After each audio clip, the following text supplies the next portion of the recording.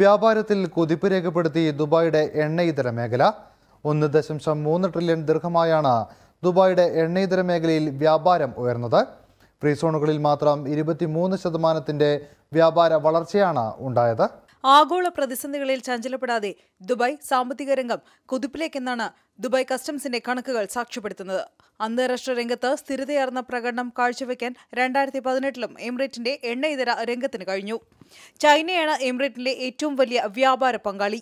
US China വ്യാപാര യുദ്ധവും Chinese സാമ്പത്തിക രംഗത്തുണ്ടായ മാന്ദ്യവും ദുബായുമായുള്ള അവരുടെ വ്യാപാരത്തെ ബാധിച്ചിട്ടില്ല.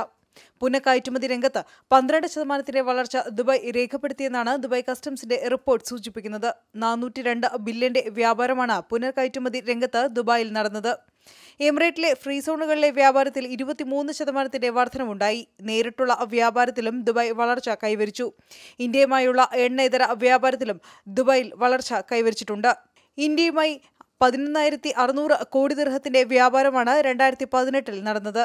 ചൈന കഴിഞ്ഞാൽ പട്ടികയിൽ 2ാം സ്ഥാനത്താണ് ഇന്ത്യ. 81 ബില്യന്റെ വ്യാപാരവുമായി അമേരിക്കയാണ് പട്ടികയിൽ 3ാമതുള്ളത്. അറബ് മേഖലയിൽ നിന്ന് സൗദിയാണ് UAEയുമായി ഏറ്റവും കൂടുതൽ എണ്ണയിതര വ്യാപാരം നടത്തുന്നത്. 55 ബില്യൺ ദിർഹത്തിന്റെ വ്യാപാരമാണ് സൗദി അറേബ്യയും ദുബായും തമ്മിൽ കഴിഞ്ഞ വർഷം നടത്തിയത്. 49 ബില്യൺ ദിർഹത്തിന്റെ വ്യാപാരവുമായി സ്വിറ്റ്സർലൻഡാണ് 3ാം സ്ഥാനത്ത്. വ്യാപാര രംഗത്ത് ദുബായ് നടത്തുന്ന വൈവിധ്യവൽക്കരണ പദ്ധതികളാണ് എമിറേറ്റിനെ വളർച്ചയിലേക്ക് കുതിക്കാൻ സഹായിക്കുന്നതും. NTV Dubai. ജനങ്ങൾക്കൊപ്പം വാർത്തയ്ക്കൊപ്പം നന്മയോടൊപ്പം.